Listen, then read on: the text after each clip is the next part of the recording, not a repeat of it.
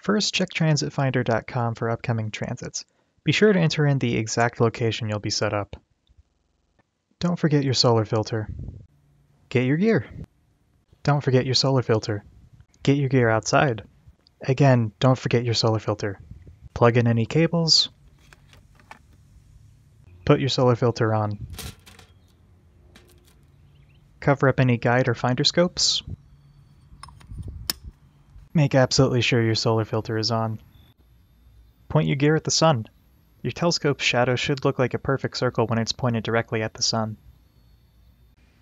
Adjust your focus and exposure settings. Check NIST time, and double check your framing and camera settings.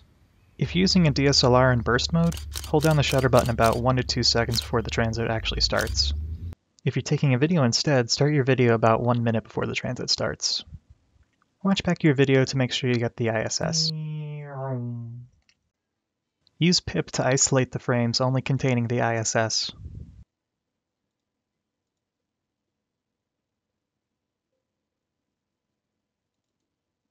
Look at the frames you captured. Bring your frames into Photoshop, add them all as layers in the same image. Blend the layers together using darken mode, and then merge all the layers together into one. If you're using a monochrome camera, convert the image to RGB and then colorize it using curves.